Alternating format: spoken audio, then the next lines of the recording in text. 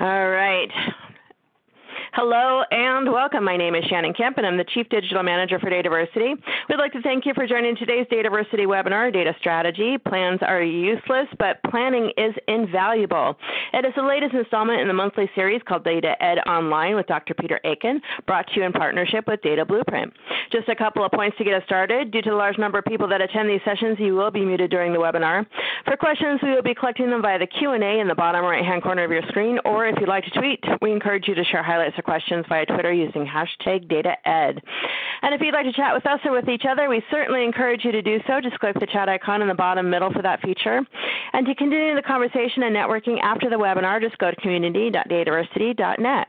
To answer the most commonly asked questions, as always, we will send a follow-up email to all registrants within 2 business days containing links to the slides. And yes, we are recording, and likewise, we'll send a link to the recording of the session, as well as any additional information requested throughout the webinar. Now let me introduce to you our speaker for today, Dr. Peter Aiken. Peter is an internationally recognized data management thought leader. Many of you already know him or have seen him at conferences worldwide. He has more than 30 years of experience, has received many awards for his outstanding contributions to the profession. Peter is also the founding director of Data Blueprint. He has written dozens of articles and 11 books. The most recent is Your Data Strategy. Peter is experienced with more than 500 data management practices in 20 countries and consistently named as a top data management expert. Some of the most important and largest organizations in the world have sought out his and Data Blueprint's expertise. Peter has spent multi-year immersions with groups as diverse as the U.S. Department of Defense, Deutsche Bank, Nokia, Wells Fargo, the Commonwealth of Virginia, and Walmart. And with that, let me turn everything over to Peter to get today's webinar started. Hello and welcome. And welcome, and thank you, Shannon, for being patient with us. We had some little technical difficulties there we had to correct, but we are actually all ready to go with this now. So let's jump right in. The real key for this, of course, is that most people focus on the end product in their data strategy. And there's a quote I'll use a little bit later on from our previous president and General Dwight David Eisenhower that says plans are useless, but planning itself is invaluable. And the reason for that is because most people, when they dive into data, don't really understand what it is they're going to be experiencing here. So we have a fair amount of stuff that's got to work in order to make all this work, and unfortunately, most companies are failing in their efforts to become data-driven. Peter? So, yes? Your computer just booted you out. We just lost you. Entirely? Yeah, you just log back in. Wow. We got the audio still, so just need the computer login. I'm afraid if it leaves I'm still in the event. If I leave it, it's probably going to hang up, Shannon, so I'll have to do the whole thing. No, you won't have it because your phone is separate, so because you called in, so you're not logged in. You're about to be booted out. Yep. Coming back.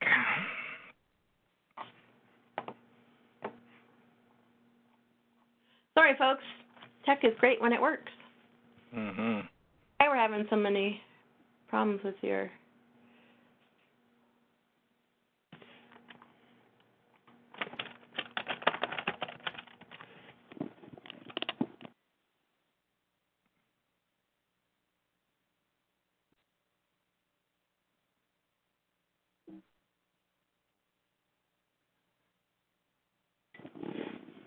Well, I can at least talk while we're doing that, so let's see if we can get...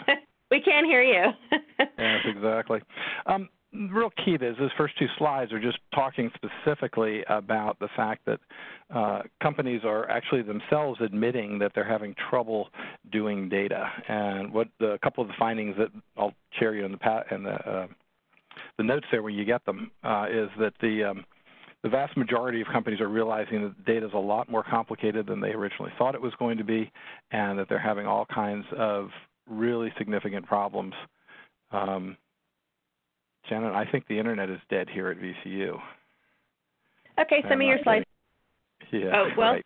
400 megabyte presentation. That's not going to happen. So what else can we do? Everybody's on here. And I've actually got hotspot. Ooh, good idea. Let's try. See, I'm panicking and she's keeping a level head. That's my job. Uh-huh.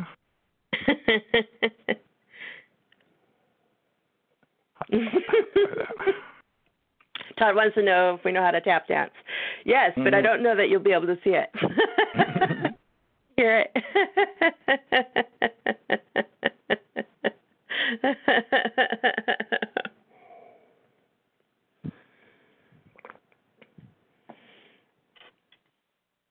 Fun time.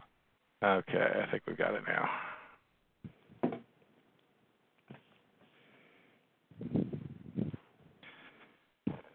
All right, join the event. Can you hear me? Yes. And and then you're visible. Amazing. Hey, we may be able to do a fundraiser to see us tap dance.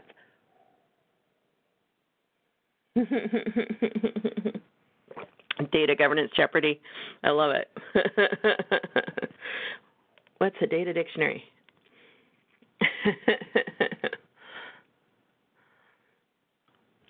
You're muted. And let me give you controls. Okay, there we go. And the presenter. You are a presenter. And we're there. And we're there. All right, you can see? Yes. All right, good. Yes. Take it away. So, anyway, pointed these slides. I'll just very quickly go through them. I would go through them in more detail, but people are not paying attention and doing the right kinds of things in order to be successful with data. And of course, part of that is a strategy on this as well. We're getting some fairly good objective data, though, in terms of people that are doing big data and all sorts of things. So this is Randy Bean's annual insight that he does every year, and he's just released his other one, is this year's one. So we got to go back and look at those. But you'll notice again some of these numbers in here, where how many organizations are thinking about taking steps in that direction in order to get going. And this is one that I find tremendously useful. What types of differentiation do you have in terms of data job titles within your organizations? That's a really good leading indicator on that. Again, 90% are experiencing data challenges, no problem with that. 70% are managing data within departments instead of trying to do it across the entire enterprise. And finally, we've still got an awful lot of companies, 60%, that are reporting to IT on there. Now, I'm going to put something else up here for just a quick second. This has a little bit of audio on it, so see if we can get it to work. If I was doing this live, I would ask you guys to raise your hands when you recognize this song.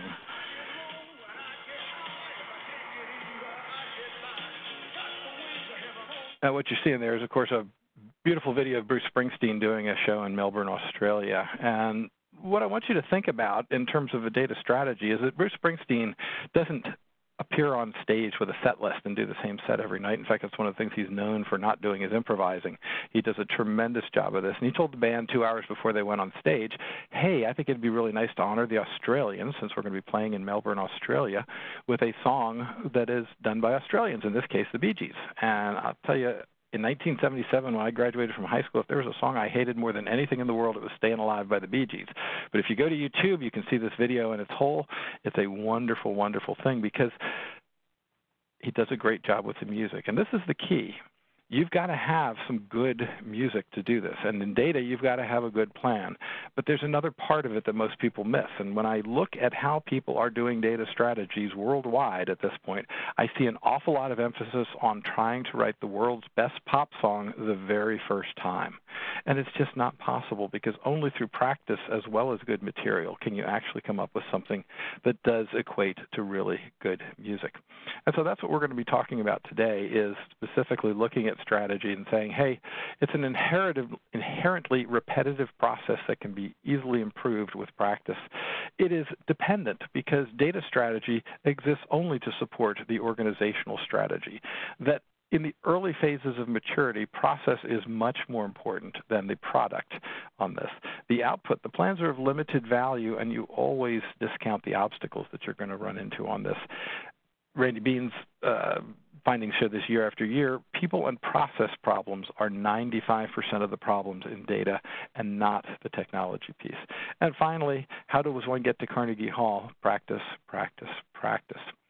So we're going to dive through this pretty quickly just to make sure I cover all the material, but we're going to talk about a data strategy and how a data strategy specifies the data assets that are to be used to support the organizational strategy. And we're going to look at what is strategy, what is a data strategy, and how do the two of them work together. Then we're going to take a look at why data strategy and data governance are interdependent. You need to have this because both data strategy and data governance are focused on improving your organization's data, improving the way people use their data, and once you've got better data and better people skills, then you can use and improve the way your people use data to support your organizational strategy. We'll talk about some specific prerequisites. Most organizations have a definitive set of things that they need to get through in order to do this and compensate for the lack of data deficiencies. And we talked last webinar, which was back in December, about the 7 deadly sins. Then we'll get into the iterations on this. And really, once you learn the process of doing this, it becomes a matter of as simple as it is on the shampoo bottles, although be careful, if you follow the directions on the shampoo bottles, lather, rinse, and repeat, you would never actually leave the shower. So let's get started on this and dive in and talk about what is the word strategy. Now, strategy is currently derived from the military of these things. About 1950, though, you'll notice on the Google graph there of the use of the word strategy over time that businesses got a hold of it because there's a lot more business people than there are military people, and they went, wow, strategy is great. We can do this great thing and do all sorts of strategy work. A better definition of strategy is a pattern in a stream of decisions. Anything else beyond that is really complicated. And to prove that to you, I'm going to give you 3 examples of strategy, 2 very quickly, and then a third one that is more complex. The first one is Walmart's previous business strategy. Many of you actually think you know it already. Everyday low price. Well, okay, that's good. That means when somebody's making a decision at Walmart, they err on the side of making the customer have the lowest price. They will never get beaten up for anything along those lines. It's got to be, and the strategy, simple enough that all of the 1 million+ people that work at Walmart know what to do. And believe me, they have done a great job of doing this. Everybody understands it. Another instance of strategy is Wayne Gretzky. As a wonderful sports enthusiast, he puts down his strategy for winning hockey games. He skates to where he thinks the puck is going to be. After all, the puck is a piece of plastic. It's hard plastic. It runs around on ice, moves much faster than people, and if you're going to chase the puck, good luck. You will never beat any of Wayne Gretzky's records. And finally, our third one is a sort of a little bit more complicated one. It's an example right out of history. Napoleon, in the blue, is facing 2 armies that are bigger than he. The red is the British, and the black is the Prussians. Now, how does one beat the enemy when their forces are bigger? The answer is divide and conquer. So let's take a look at what divide and conquer actually means in the context of this strategy. First of all, Napoleon noticed that there were 2 supply lines supplying these 2 armies. The British were being supplied out of the English Channel in Ostend in Belgium, and the Prussians were being supplied out of Liège, and they're 2 separate places. Now, Napoleon knew very well that if you hit the army at exactly the right position by dividing them, they may back up. If you hit them really hard, they may fall backwards. And if they fall back, they are more likely to fall back towards their food than away from their food. So the first step is divide, and that was this attempt here. And the second part was conquer. So conquer means, okay, I've got this large army, and I need everybody in the army to turn to the right and defeat first the Prussians, and then everybody turn to the left, and everybody beat the British. If I get half of the people doing it one way and half doing it the other way, it is not going to work. And, of course, it didn't in this case. This was Waterloo, and we know that that did not work out well for him. But that complex strategy is taught still in the military environments here as an example of good strategy. So let's review this complex strategy for just a minute. Hit both armies at just the right spot, divide, and then everybody in my army turn to the right and defeat the British, and then defeat the Prussians. But if I don't do that, then we are going to lose. And, of course, I want you to do all of this while somebody is shooting at you, which doesn't make it easy. It wasn't easy. He didn't actually win this battle, and that is where strategy comes in. So I mentioned at the top, our previous President and General Dwight David Eisenhower has a wonderful quote that I use all the time. In preparing for battle, I've always found that plans are useless, but that the planning is indispensable. And in my professional experience, I have looked at hundreds and hundreds of organizations' data strategies, and most of them end up on a shelf and are simply unuseful. And the reason they aren't useful is, one, they're too complicated, but two, Mike Tyson has a wonderful quote, everybody has a plan until they get punched in the mouth. So let's go back to our strategy, a pattern and a stream of decisions. And now let's look at it in the context of a data strategy. Our data strategy in this case is the highest guidance available to organizations, focusing data-related activities on business goal achievement and providing guidance for folks when faced with a stream of decisions or uncertainties. Now let's talk specifically about data governance for a minute, and I like the definition, data governance is managing data with guidance. Any definition that's more complicated than that is likely to be misunderstood by people who are outside of your domain, although I do like to add one additional word into that, which is managing data decisions with guidance. And this is the reason we have to be in a position to impact the results of those decisions, because there's been too many poor data decisions over the years. So guidance says, well, how is the data used? What business processes consume it? Where does it share? Can I move Brazilian data into Ecuador? Whatever. But most importantly about everything else, in what order should I approach the list that I'm trying to figure out? Because it is a non-trivial problem in order to do that. So if we look at these two in context, data strategy says, what are the data assets doing to support data strategy? And governance then is about how well is that data strategy working. Of course, I already mentioned that this has to be done in the context of making absolutely certain that our data strategy only supports the organizational strategy. There is no other purpose for it. And we've got some other related things that IT and other pieces are working on. I generally don't like to show this picture a whole lot because it just makes it really, really complicated. I think it does present a good view of the world, but I wouldn't do that in the public. I'd keep it at this level here, which is to say that let's just talk about how well is the data strategy working. And oh, by the way, the data strategy should be expressed in terms of business goals. And the language of data governance, if it's not metadata, becomes even more problematic because it's hard to keep things focused, especially for people who really do not understand that aspect of what's going on. So most people will think you have an organizational strategy and that you have a IT strategy and then you have a data strategy. And I say this is so incorrectly wrong. It is unbelievable. So pull the buzzer on it. Do not let people do this. Instead, the correct way to do it is to look at your IT strategy as complementary to your data strategy and vice versa. In fact, if I had to, I would say your data strategy should drive more of your IT needs than your IT needs drive your data strategy.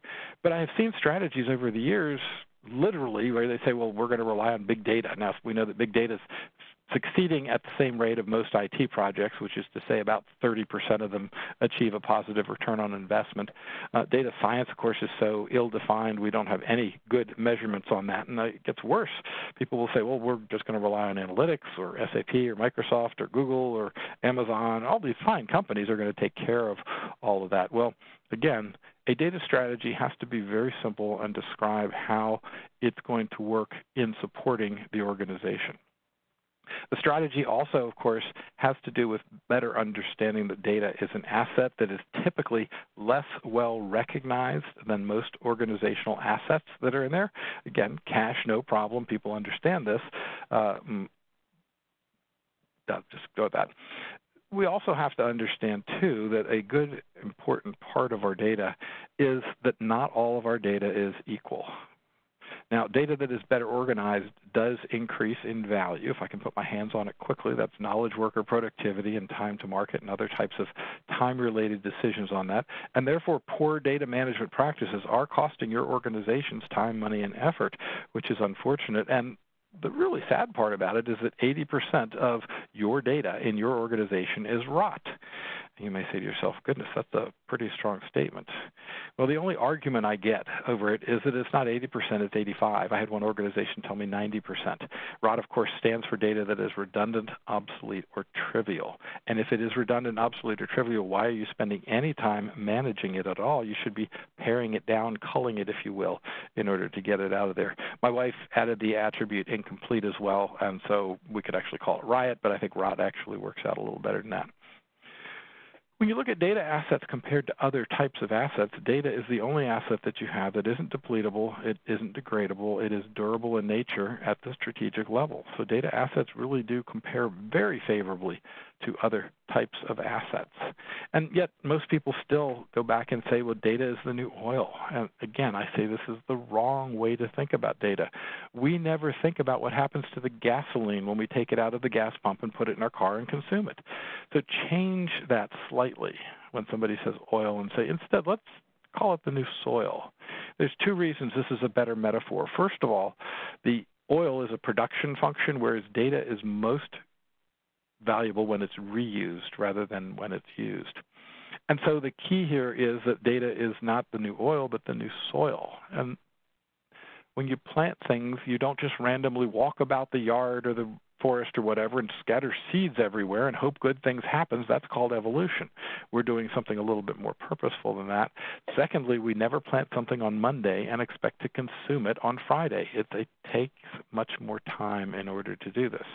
Now, got a lot of groups that say it's the new bacon, and that's fine too if you need to sell it that way, but really data does deserve its own strategy as a strategic asset. It deserves attention that is on par with similar organizational assets, and it requires professional administration to make up for past neglect.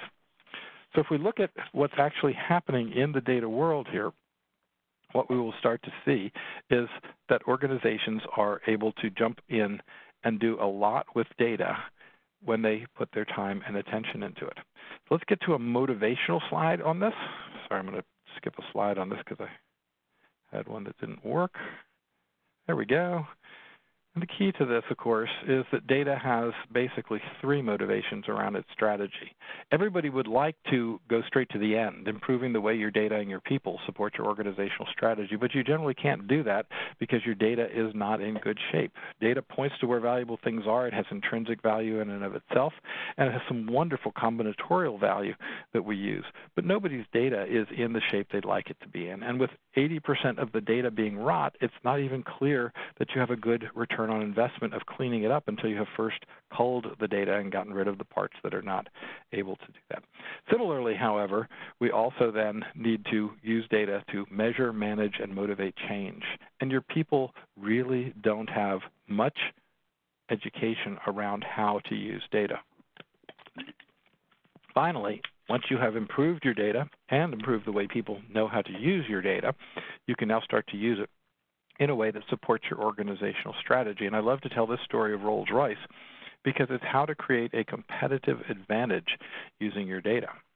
Now, Rolls-Royce had an old way of selling things, which was simply to say that they had jet engines that were extremely good. When I get on an airplane, I do not worry that the engine is going to flame out in the middle of the journey. Rolls-Royce jet engines are among the most reliable engine parts ever created. And by the way, it's not just, is it a Rolls-Royce? The other jet engine manufacturers do exactly the same thing. The key, though, was that Rolls-Royce wasn't able to have some conversations with their customers because they were selling high-quality products that worked a lot and everybody considered to be a good value. The vendors wouldn't treat them to a conversation.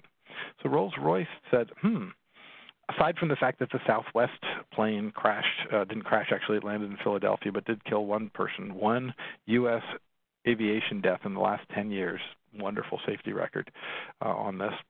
The new model that they put in place was not to sell jet engines, but instead to sell hours of powered thrust, which meant that their position in the bargaining was very different. As a vendor, they were across the table, and it was a us versus them situation. But with the new model, the new business model, selling hours of powered thrust, they called it, by the way, power by the hour, pretty cool stuff. They could now go and have some other conversations where things they had learned from NASCAR or Formula One or other types of organizations. And again, here, this is a little bit of a bit. It's an old show of the Indianapolis 500, the way they used to change tires. But Holland comes in for a pit stop. Time to refuel and change tires. Lou Moore himself changes the tires. So they're just making a comment about changing the tires here. I love the way they change the tires by hitting them with a hammer. So I'm going to shorten that a little bit because it goes a little bit long. He changes the tire, and we'll skip, and he'll change the other tire. There he goes on the other side, putting the tire back on. Get a little bit more.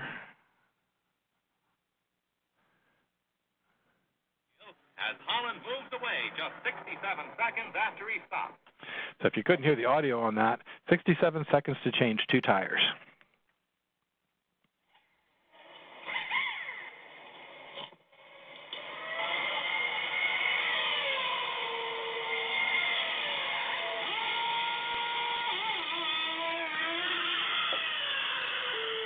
And our new measure, 4 seconds, 4 tires. Now, that type of business result can happen, but that entire conversation couldn't take place until Rolls-Royce changed their business model. And the new wing-to-wing process helps all of us flying consumers, because when they can change an engine on an airplane faster, it means we will make our connections faster.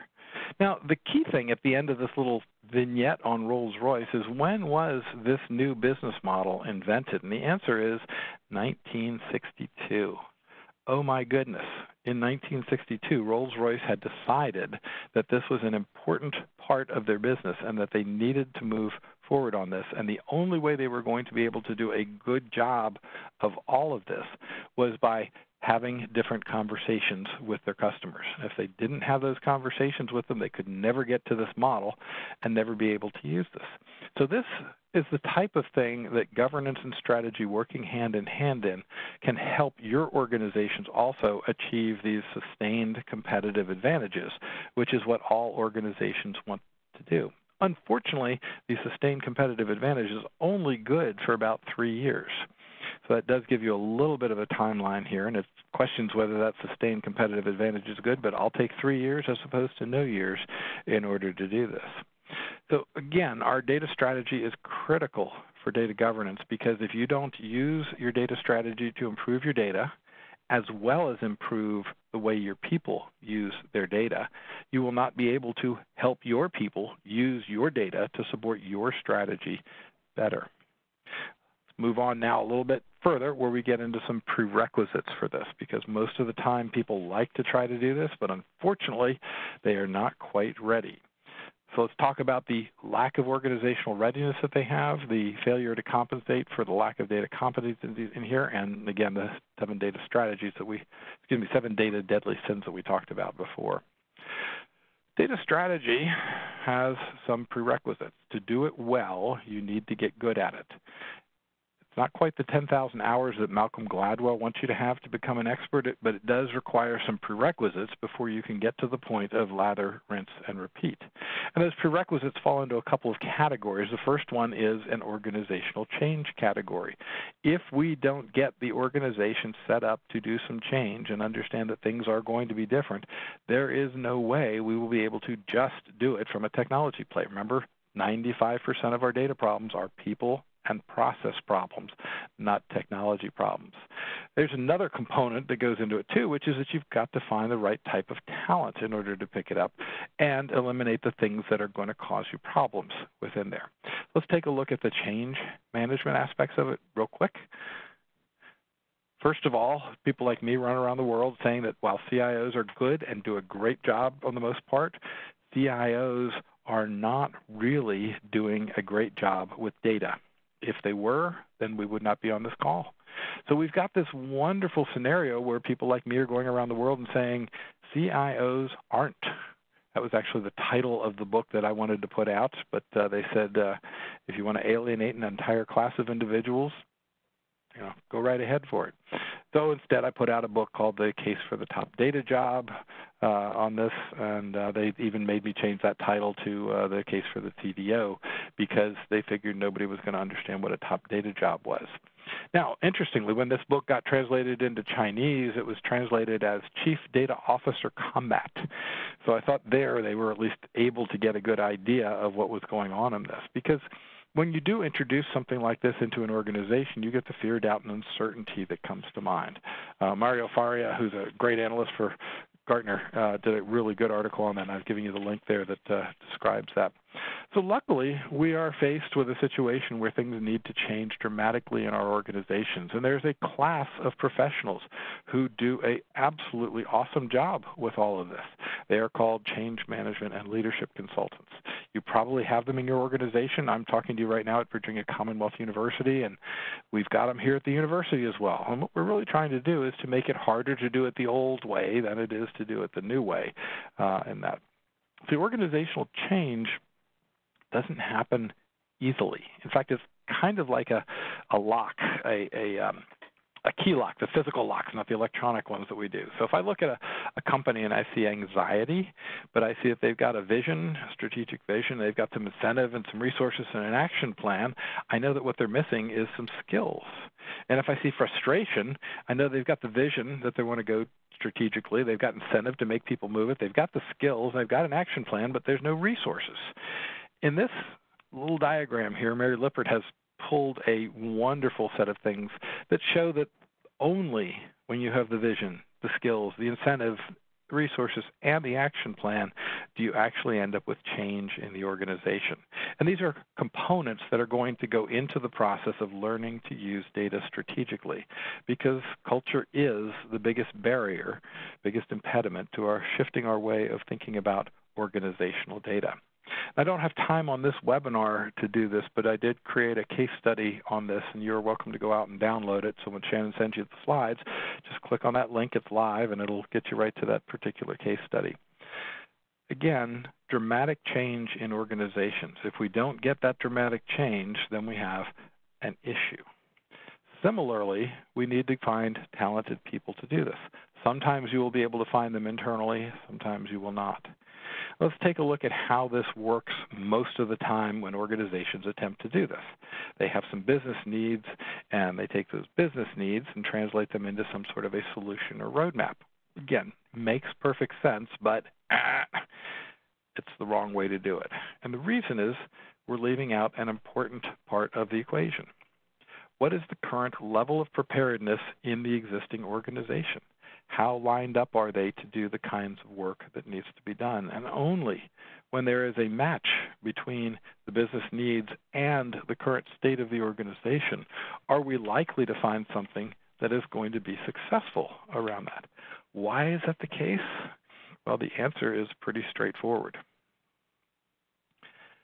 We teach our knowledge workers nothing about data. And yet, my definition of a knowledge worker is somebody who works with data.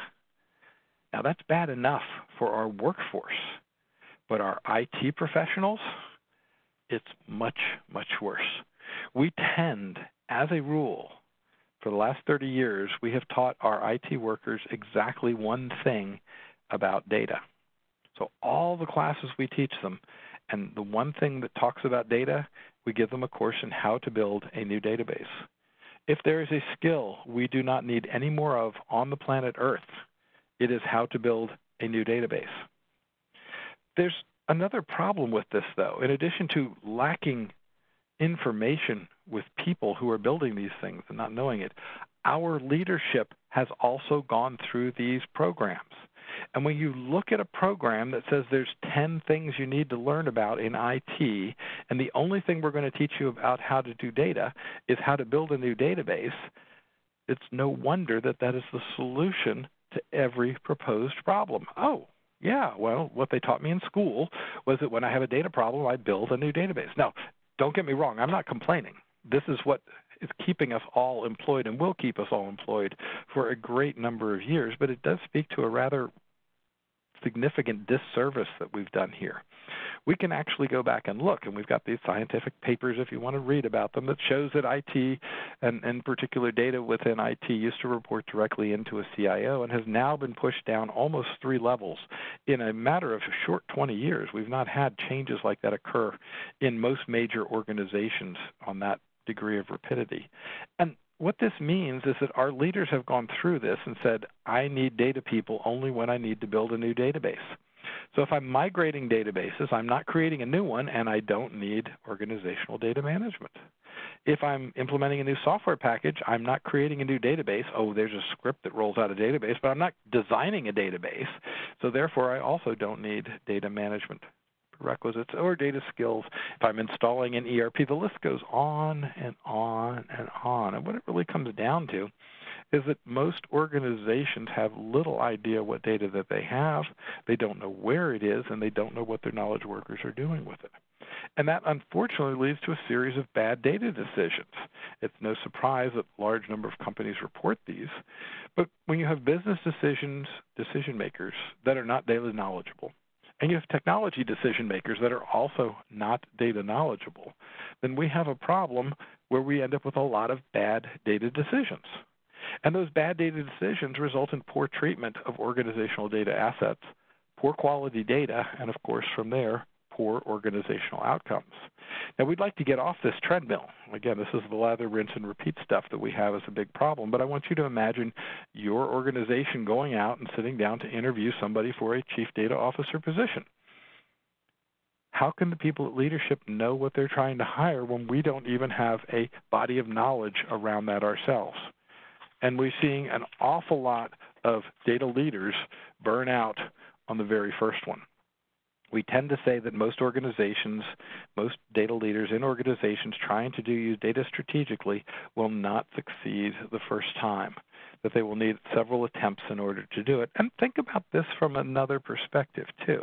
If I'm going to go in and change a bunch of things in the organization, I just talked about the need for organizational change management in these areas.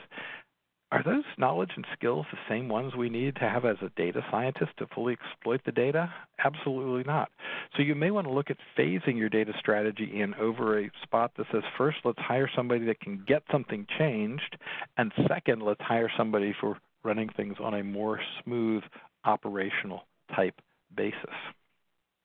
So this then is the how do you recruit the knowledgeable staff and talent in there? And best way to do it is to talk to other data professionals and find out what they know. You're not going to find your people who are above you know a whole lot about the characteristics of what it needs to be a good data leader and to do data from a strategic perspective. So now we're going to briefly go through the 7 deadly sins that are problematic in this area too. First one we've already talked about, failing to address the culture issues. There are some sequencing issues in data, and most organizations, they spend an awful lot more on IT because of bad data decisions. And if you can help that organization by saving time and money right up front and then using that money to invest in things later on, it's a whole lot easier than asking for thousands or millions of dollars in order to do it later on. There's a number of sequencing components that are important. You have to manage expectations. Again, nobody looks at you planting tomato seeds and expects to eat those tomatoes on Friday. But we've got tremendous unrealistic expectations that are occurring in this field. The data program has to be aligned with IT projects, and I'm using the words deliberately there. So IT projects are the way IT is rolling and should roll out, no problem at all with that, but data cannot exist successfully in organizations if it only is constituted on a project-by-project basis. A program is a much more important way of dealing with this because it ties things in a lot better. We also need a robust programmatic means of sharing the data, which means that you shouldn't start any sort of development activities if you don't have the data components ready to go. Now, one of the questions that comes up on these is that I'm trying to do my data strategy, but those Agile stuff keeps getting in the way because everybody wants to move faster. Well, Agile is the best way of developing higher quality software faster But if you want Agile to do work in this, and you are working on an Agile sprint and you discover you have a data problem, you need to pull the ripcord on that and stop working on that sprint, because the only possible outcome in an Agile format is more small piles of data. And that's probably not the outcome that everybody is attempting to get. Second one, leadership. We addressed that earlier, but we do need to have it in place, and understanding what data thinking is, data-centric thinking. Now, DATAVERSITY has done a number of events that we've done over the years where we've talked about what it means to do this. We've got some ideas around this in terms of the data doctrine, and there's a number of things that can get there. There's a little website out there if you want to go jump into that discussion or come to some of the events that we've got upcoming on all of these things. So these prerequisites are really going to hurt. And I just want you to imagine trying to go through the three major classes of things I've just described: organizational readiness, lack of data competencies on the part of individuals, and those 7 deadly data sins that we have, and then picking up a 100-page data strategy document that is typically of what I see in organizations, and trying to make it work. It is a guaranteed failure, and I can name outright on my 10 fingers a number of these things that I've seen that have just been absolutely disastrous in terms of getting people ready to do this. So let's take it to the next step here, which is the next phase, if you will. Once we've eliminated the prerequisites, how do we actually start to get this to work? And the answer is we need to go into something where we talk about lathering, rinsing, and repeating, the process, which is much more important than the actual outcome. Some of you will have read a book called The Goal. I know I did, and was actually required to read it by a very dear friend of mine who said, I'm not going to talk to you about this stuff unless you go through and read this book. The Goal talks about these 5 steps. We're going to come back to those 5 steps, but it evolves around something called a theory of constraints. And we're applying that same theory here. So The Goal, again, wonderful book. You can pick up a copy of it for $5 on Amazon. I just looked because my students are going to read it this semester. The theory of constraints says that in any system, it's being limited by a small number of constraints, kind of like a Pareto analysis. 80% of your problems are caused by 20% of whatever it is you're working on in those areas. There's always at least one constraint, and the theory of constraints uses a focused process to identify the constraint and restructure it for the rest of the organization to address it. The chain is no stronger than the weakest link, and the data links in most organizations are absolutely weaker when you compare them to some of the other aspects of IT that's going on in that area. Now, Goldratt died in 2011, but his book has provided an awful lot of things out there. Most importantly, the whole DevOps movement is focused around this theory of constraints. So when somebody says, well, DevOps will solve all of our problems, DevOps is a definite step in the right direction, but DevOps still does not really address data. It's more about code in terms of how that works out. So let's see how those 5 steps actually work. 5-step process at the generic level outside of data is to identify the constraint. It may be a machine on a machine floor. It may be an executive in your organization that doesn't understand data. It may be your systems, but something is keeping your data from being more helpful to the organization achieve its competitive advantage and the goals of the strategy. Identify that constraint, and then exploit it. Try to get some quick improvements around it. Sometimes it's just the visibility that will help out. More often it takes a little bit more work to do it that way, though, which means you need to subordinate everything else that isn't the constraint. We probably have too many IT projects, too many things on our data plate that we'd like to do, that we need to take a step back from and say, let's eliminate everything except the essential that we're doing here. Subordinate all of other things to other constraints. If the constraint still persists, then we need to restructure around that constraint. And finally, repeat until that constraint is eliminated. So that is the theory of constraints, and if we move it into the data world, using your data, what that says is What is the area that our organization is most being blocked from achieving success strategically, and how data can support it? Exploit that constraint. Try to correct it operationally. Fix it without restructuring. If that doesn't work, improve your data evolution activities to ensure a singular focus on that objective. Don't let it become another thing. When you discover you have a flat tire on your car, you stop driving, right? And there's many of these IT projects that have bad data flat tires and that they still keep driving in here. You may need to restructure to address that constraint, and again, keep repeating until we actually address the strategy all the way around. Now, each of these components in here allows the organization to get better at what they do, just in exactly the same way that Bruce Springsteen's band has been playing with him for 40 years. So they can look at him and tell what song he's going to play next, even though he won't write down a set list for them. I'm not saying your organizations need to be as empathetic as Bruce Springsteen's organization, but it won't hurt to get better at teamwork all the way around in these areas. Because once you've got that part of things set up the way you want, you can go back to your business needs. Again, remember, we don't like that initial solution because most organizations forget to consider the state of the existing organization in there in order to pull these two pieces together. Only when we have that match do we then start to execute, and now the new part of this is we make a roadmap. And our roadmap for our data strategy is a very important aspect. We have to do a balance between delivering some business value, showing some progress in attaining our strategic objectives from a data perspective, and we also have to get everybody better at what they're doing, practicing. Now, if you do too much on the left-hand side of this diagram where you're delivering business value and delivering business value, we tend to see that organizations become dependent on a method or a person much more so than is healthy. And if that person gets promoted or the method proves inadequate to some form, then we have problems there. On the other hand, if I weigh the outputs of my strategy too much on the right-hand side there with new capabilities, that management says, well, okay, when are you going to get them to me? And we say 5 years. Remember, the average CIO is only in their job from 2 to 4 years these days. So if you're talking about a 5-year payoff, the CIO is not going to think you can be part of their success.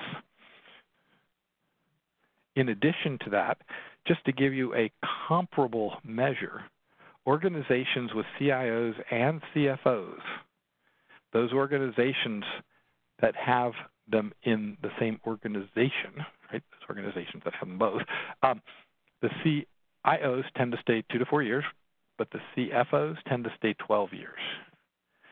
And that is a tremendous difference, 3 to 4 times longer than a CIO in place.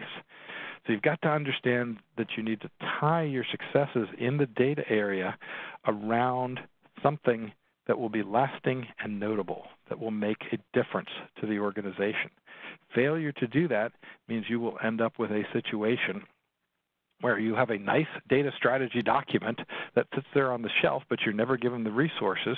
And even when you try to do it, the business isn't ready to absorb the changes that you're making in the data resource area. So this data strategy framework is an absolutely key document to make sure that you have out there, but also make sure that people understand you're creating a data strategy as a small series of data steps that you can take small, little bite-sized chunks away from it, one step at a time by focusing on things. Now, again, I'll go back to the idea around projects, IT projects.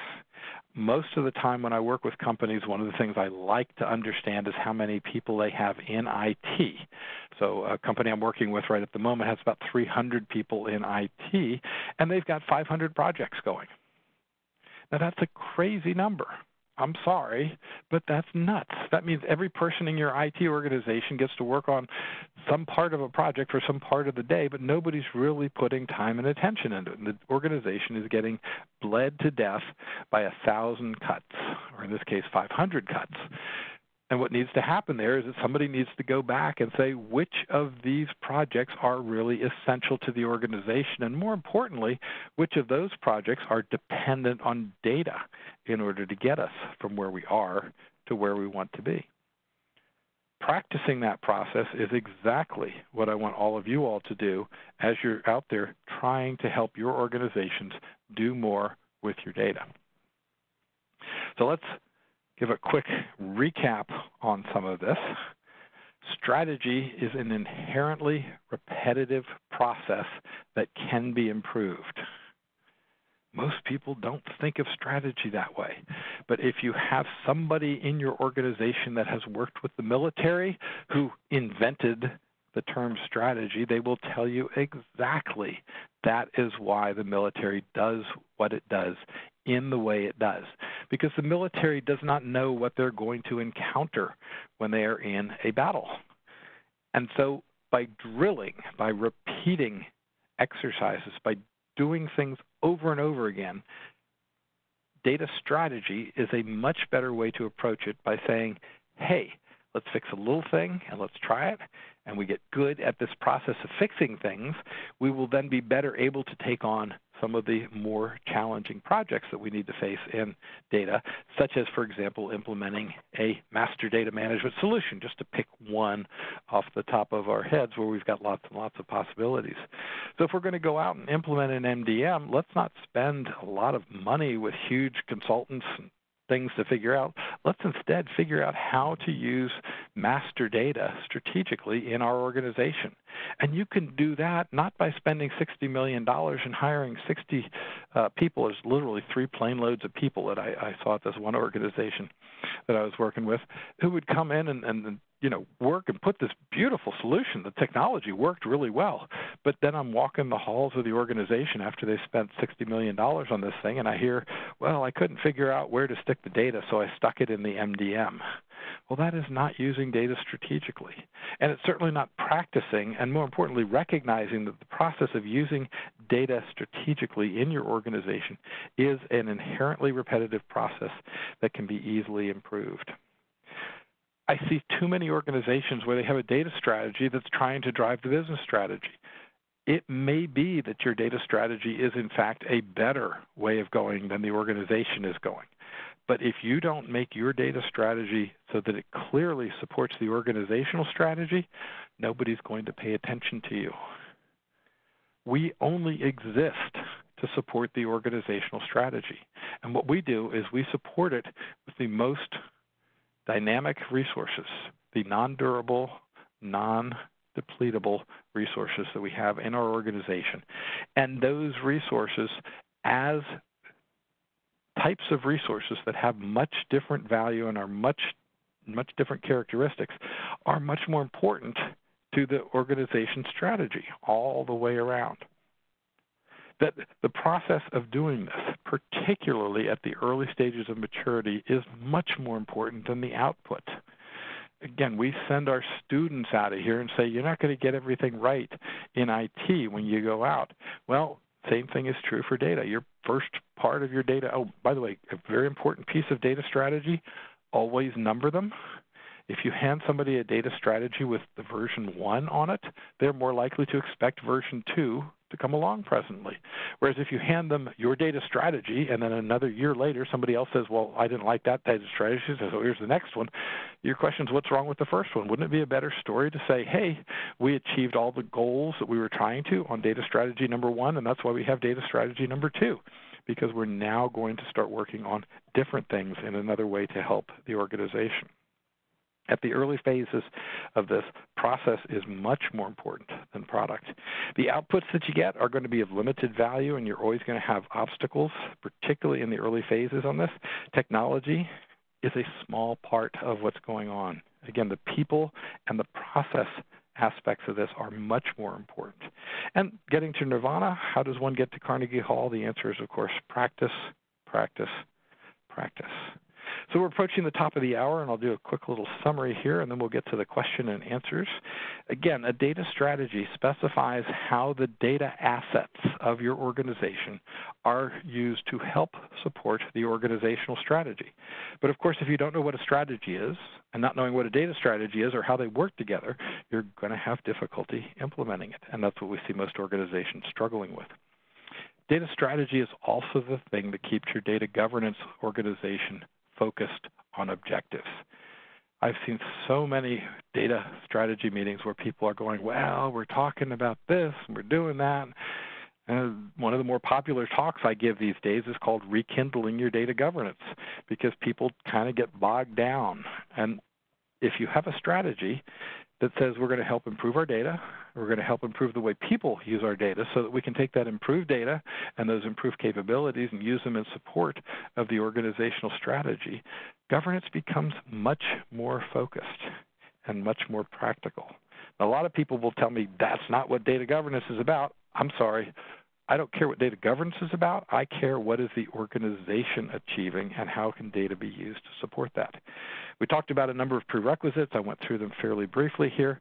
Lots and lots of more detail on some of these others and some older webinars that you can go back to. And finally, when you do get to the point where you've got the ability to go in and start to practice this, it's like sitting down with a piece of music and trying to play that song every single day. As you go through the process of focusing in on the theory of constraints and finding out where a lack of data capabilities is hurting your organization's ability to achieve its strategic objectives, and then taking small, careful steps to move those things from the negative column to the positive column, that is where you will succeed as you're starting to do data strategy. And again, you can see this is about not the plans, but about the planning process. That's what will help your organization in the long run achieve success that it's likely to do. Again, I apologize for the technical difficulties at the beginning of this thing. We didn't really miss a lot. You'll get all the slides, and it's now time to turn it back over to Shannon for our Q&A session. Peter, thank you so much for this great presentation, especially after the rough start, as you mentioned. Appreciate all the patience there. And if you have questions for Peter, feel free to submit them in the bottom right-hand corner of your screen. And just to answer the most commonly asked questions, I will send a follow-up email to all registrants by end of day Thursday for this webinar with links to the slides, links to the recording, and anything else requested throughout. Peter, so please discuss the role that metadata plays in data strategy. Sure. Let me jump around for a couple of different slides here to emphasize a couple of points here. Really good question. Metadata is generally referred to as data about data. And so the role of metadata within here also speaks to the general way in which our organizations are not approaching data. Now, I glossed over this point a little bit earlier, but I think it's worth going back and repeating. In 2017, Randy Bean and Tom Davenport's survey that they do, and again, they do this every year, so we'll get the new one sometime coming up. 37% of the firms that were out there self-identified as being data-driven. And in 2018, that number had dropped to 32%, and for the 2019 survey, it was 31%. So I think this is actually kind of good news. And the good news is that people are understanding things like metadata and realizing they don't have a good handle on it. One of the documents I'm trying to create, and maybe this is where our wonderful data community can help us out, is I'm trying to draw a picture of all of the things data. It's kind of like the blind man and the elephant sort of scenario. So we've got data scientists that think, I've got everything to do with data and there's nothing else important in here except for me. On the other hand, I went to a data engineering meeting in a city recently where their definition of data engineering was, in this case, ETL.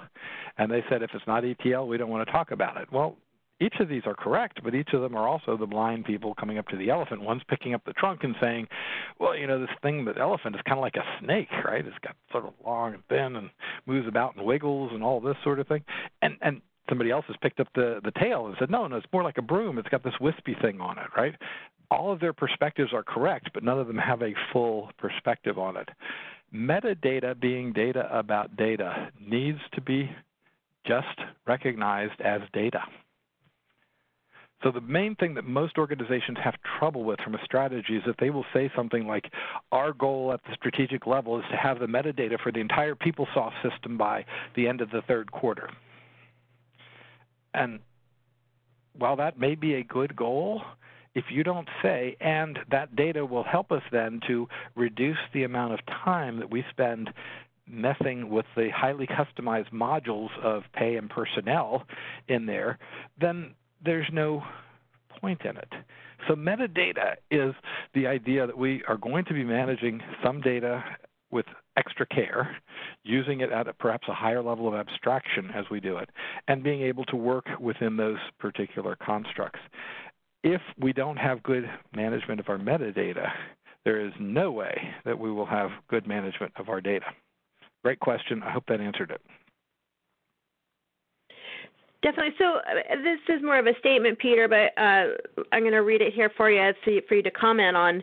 In real life, most of data knowledgeable people, such as people who join this seminar, don't have too much influence on to the organization leadership decisions. Data strategy is made by high management. If they don't really know the correct concept, how and what do we do? That is a great question and a wonderful way of expressing something that's been frustrating us collectively as a community for a long, long time. The only thing we can do is to show that we can achieve results. And if we achieve results, people will pay attention to it. And as they pay more attention to us, we will start to get invited to meetings that perhaps we weren't invited to before. Because you're exactly right, as I said on my data decisions slide that's back there, that is a huge, huge problem for organizations, where they just don't know that decisions that are made to prioritize some things over other things is an issue. I'll go back to my slide of defining data governance, because that's exactly right. And by the way, part of your strategy has got to be focused in on helping the people in the data governance organization also understand this. So while most people appreciate a discussion around managing data with guidance, it's really the decisions. And those decisions are so important. And if we are not at the table for those decisions, then that's a problem for us. I can relate a specific story, and I can feel the pain for the questioner in here. I was with the Defense Department for a number of years, and I had a wonderful boss who would say to my boss, so it's my boss's boss, I guess, and say, hey, can you give me a 1/2 page decision memo that I can get generals to read in the middle of a decision so they'll make the right decision. And I need that, by the way, on Friday morning at 10 o'clock when the meeting is. And my boss, bless his heart, was good, but he would come back and give her a 20-page thing and say, I can't condense it any more than this. It needs to be 20 pages. Well, I'm sorry, a general officer is not going to read a 20-page document any more than your CEO or your CIO is going to read a 20-page document. So we've got to get people into those meetings that understand what they're doing. Part of it's a maturation process, but the other part of it is the more you demonstrate value, the easier it will be to have people invited to various meetings. I agree 100% with the sentiment, and it is a tough, tough problem that we have. And you mentioned, that one of your books had the top data job in the title. What is the top data job? Is it really the CDO, or is it sometimes the CIO, CTO, et cetera? A real good question. I have seen data people work at all levels of the organization. My definition for the top data job is the highest person with the highest responsibility for data in the organizations. I prefer to call it that, and there's a couple of reasons. The CDO, even though we kind of, accept that as a title, the first thing that happens in most organizations is that they say, do we need another chief around here? And when you're having that discussion, you've completely derailed the purpose of it, which is that all you were trying to do was do more with data so that you could help the organization achieve more. One of my slides a couple back, it said that 60% of data people still report in to the IT organizations out there. Now, CDO is fine. I like the title Enterprise Data Executive because that can exist at any level of the organization. And so I would say, to all of you out there who are data leaders, go ahead and make up a sign and put it on your desk and say, I am the data leader for this organization. Because sometime sooner or later, somebody's going to come by and say, hey, who told you you could be in charge of that? In which case, you can pick up the sign and say, oh, well, if it doesn't belong on my desk, whose desk should it be on? After all, there is somebody in charge of IT. There is somebody who's in charge of HR. There's somebody who's in charge of finance. If we're going to say that data and IT are managed together, and expect to achieve better results than we have been, which I think we'll all admit are not optimal, then we're really shooting ourselves in the foot. So make that sign, put it on your desk, and that sign will help people to crystallize the nature of the argument. While IT is important and IT leadership has done a lot of good, data has been less mature than those areas. So a chief data officer is a fine way to say it. It's now a part of federal law. I think we have 26 states now that have chief data officers that are out there.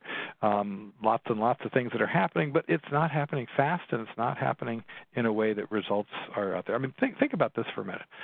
Every state is having to relearn the lessons. Why aren't all 50 states getting together and saying, how can we use our data more efficiently to support our citizenry? And they insist on learning it themselves because they are afraid to share information back and forth.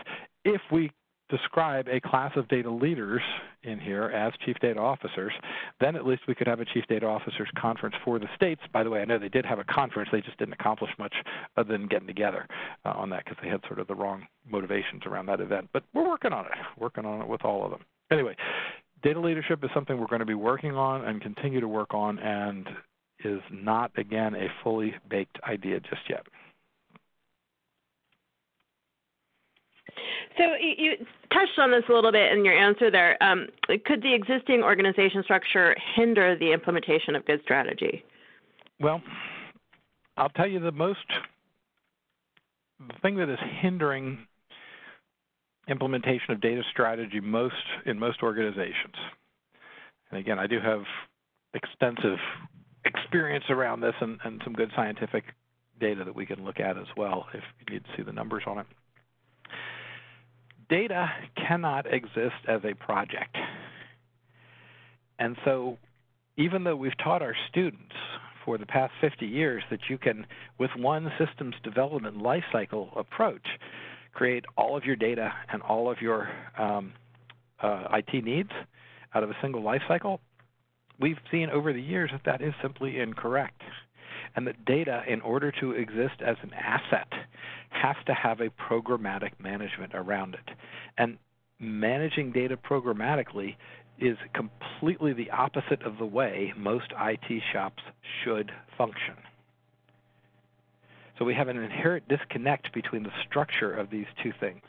IT projects are perfectly appropriate, should be done, do a great job. We're getting better at it. Data is not a project. And until we recognize that data to be most valuable has to exist at the programmatic level, and that's what data governance programs are designed to do, is to support data as a organizational asset. If we don't have that in place, then we can't count on much else happening good. It was terrible English, wasn't it, Shannon? We'll forgive it. Thank you so much. You couldn't hear me cursing when I was trying to get the machine up and running. No worries. So you discussed the process is more important than the outcome and agree with that. But what do you think are the most important deliverables of data strategy study? Fantastic question. So let's go back a little bit. Let's see, not that one. Hey, this is pretty cool. I'm using my new MacBook, and I can touch buttons on it. It'll take me to the right slides. That's really neat. Anyway, the outputs from this should occur in two places. I should change something in the business. Now, here's where we have trouble. As a profession, I'm certainly not speaking directly to anybody because many of you have done some really, really good things in your own areas. But if I just produce a data result, we have a thing that happens, data things happen in the organization. And what we need to do is to show how data things happening in the organization, because we tend to stop there and say, hey, we got all the metadata for PeopleSoft or whatever it is we're trying to do. We need to take it the next step, which is more work, is more difficult, takes longer, but will result in better value, and say that the value of that PeopleSoft metadata is this. So there's two things that have to come out of each of these cycles that we do. One, something that is a tangible business value. If you're producing something that doesn't produce something of business value, the organization is right to ask the question, why are we doing this? But the second thing that happens as a result of this as well is that every exercise that you do should have increased documentation reporting, where when you go in to change something, to move something, to enhance something, keep that metadata and add it to your corporate business glossary, to your repository, whatever types of things that you have in place that make sure that this reference material is available for the next individual. I can tell you a story of one organization that I worked with that literally had gone out, two of the developers had gone out to lunch and figured out how to do some tax calculations, and they brought it back to me because they said, hey, Peter, we know you love metadata. Here's some metadata for you, and they threw down a napkin, literally stuff scrawled on a napkin. And you know what? We took a picture of it and put it in the metadata repository. It turned out it was the most highly accessed piece of metadata that we had because it was describing a really important process. And everybody went, whoa, they've already done it once. We don't need to do it again. So we've actually got something that we can have. So the outputs from these cycles are increased knowledge of your people, which means you have to have a baseline knowledge in there. We're going to get into that in a little bit, another whole category that Shannon and I are plotting around to do this. But you've got to raise the data literacy in your organization up to a minimal level where at least the decision makers who are making decisions about this understand what they're doing. So output has to be a combination of business value, some additional metadata, clarifications, more detail about what you're doing, and also some improved knowledge around people who are making these decisions. Absent those three things, yeah, you're right, it's a very tough process.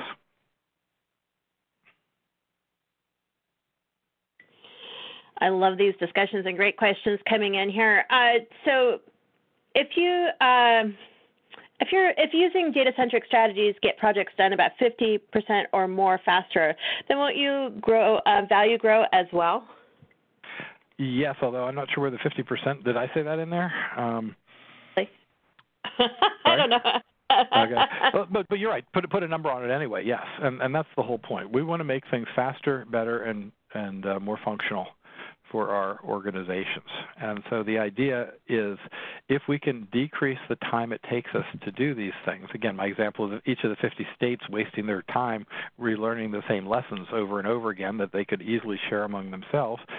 Banks are doing it already. They're being able to focus in on these things. The idea is if we can increase the rapidity, this actually moves us more towards the goals that people say when they say, why aren't you doing Agile?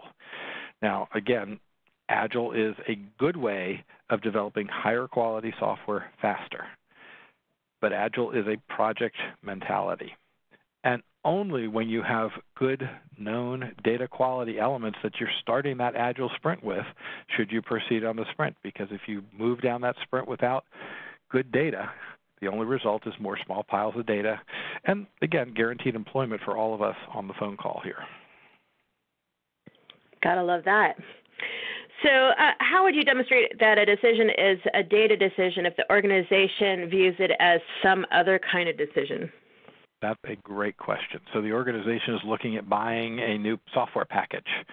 An important process of evaluating software packages should be that your organization should request from any vendors that are proposing to sell you some software, that they also give you a logical data model of the package, because that should be part of your evaluation process. So while you may buy a cheap package that doesn't cost a lot of money, it may be incompatible with your existing data and will actually, the total cost of ownership go way, way up instead of buying a package that was more compatible with your organization and having the integration costs be much, much lower. That's just one example. There's lots and lots of them.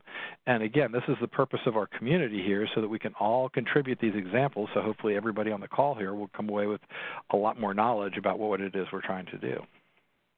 Hope that answered. Indeed. And would you say it's accurate to state that data management is the umbrella and broader category under which data strategy and data governance fall? Could you repeat that one? I want to make sure I heard it correctly. Sure.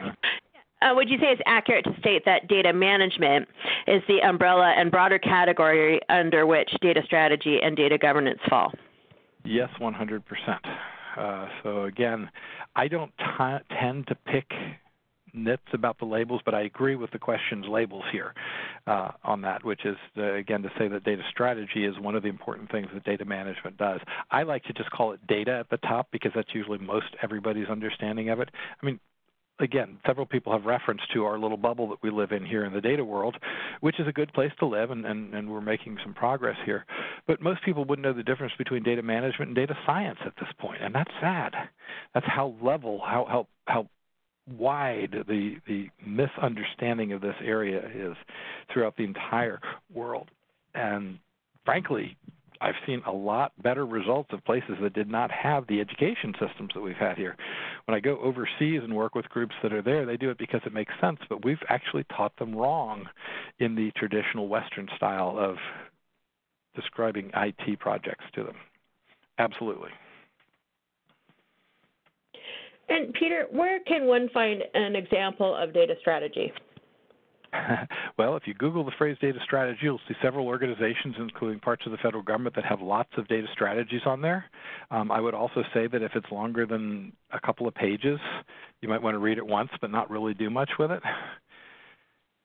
A good data strategy should be a very clear statement about what you're going to fix next at the programmatic level so that you can do data better in your organization.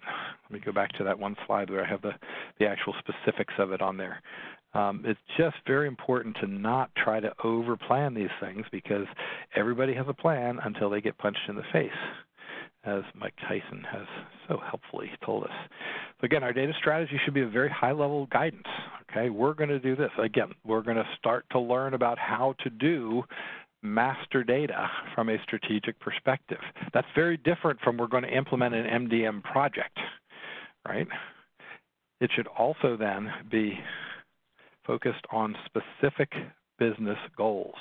Not I'm going to do this for the sake of coming up with something nice, but I'm going to do something in a way where somebody in the business says, oh my, that was extremely helpful to us by being able to do that.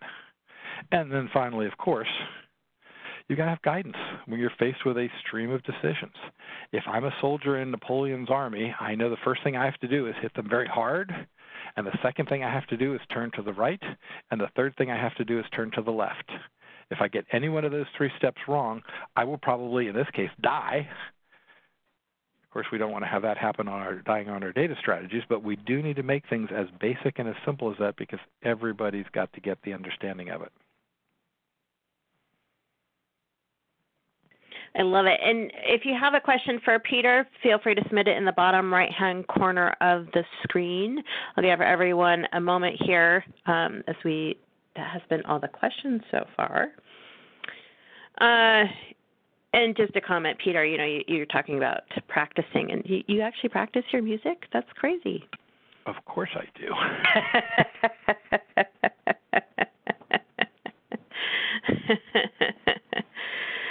All right. Well, that is all the questions that we have for today. Peter, thank you so much for another fantastic presentation and kicking off the new year with this topic. Again, just a reminder, I will send a follow-up email by end of day Thursday with links to the slides, links to the recording of the session, and hope you all have a great day. Again, thanks for the patience as we got started a little bumpy this morning, but we got it going, so it was great. And thank you. Thank you, and thank everybody, and we'll talk to you guys next month. What's our topic next month? What is our topic next month? Let me pull it. I got it. There we go. Data architecture versus data modeling, contrasting. Oh, that's a good one. That's a great one. Absolutely. Looking forward to it. Thanks, everybody. Thanks, everybody. Ciao.